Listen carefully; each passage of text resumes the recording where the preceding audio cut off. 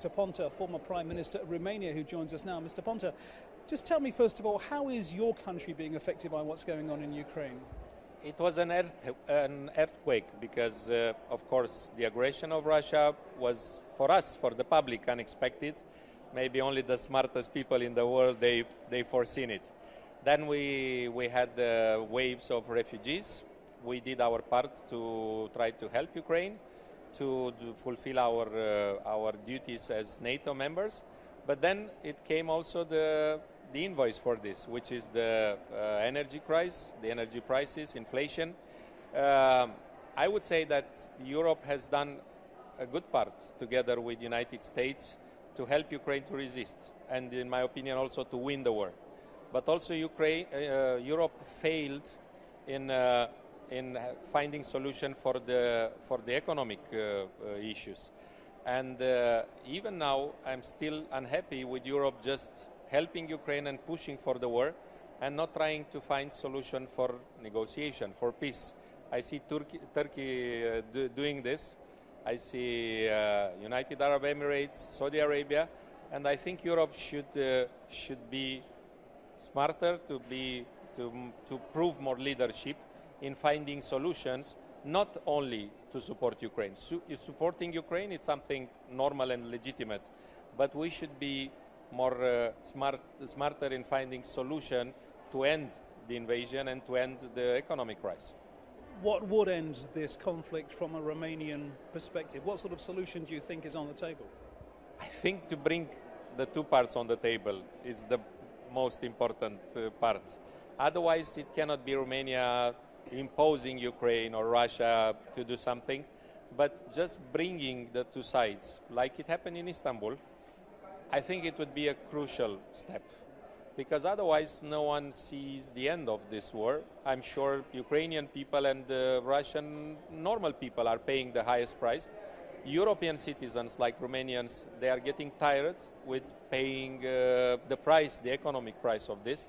And some other countries are just smarter than Europe and taking advantage. I think whoever is able to bring the two sides at the same table and find a solution for peace will be the real savior of the world. Would you support some sort of deal involving Russia keeping, for example, Crimea or parts of the Donbass? That's only Ukraine to say that. We cannot say, I mean, as Romanian, give some parts of your territory. We did our part of the job. Us, Turkey, Poland, because we are at the border with Russia. We paid a big price. I think Ukrainians knows better than us, but in the same time we can show them that we are supporting them whatever they decide. If we just say no, go fight, we will give you weapons and money, it is not enough. We should assure them that we will be there and we will help economically to rebuild Ukraine, because wise people have to think about the day after the war, and rebuilding Ukraine, rebuilding the Eastern Europe will be a huge, gigantic task.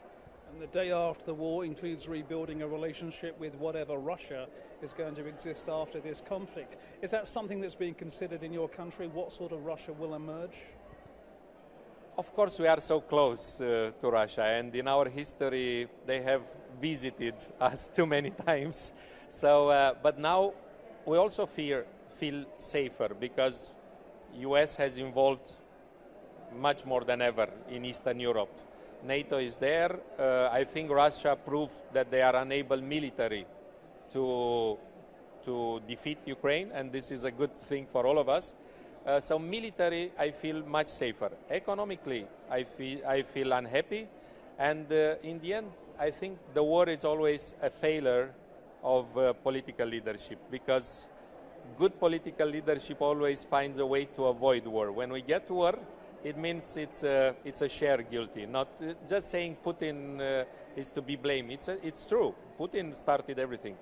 But all of us, I mean, the political leadership failed the people who are expecting peace and prosperity, not war and economic rise. Mr. Ponta, thank you very much. Thank you very much.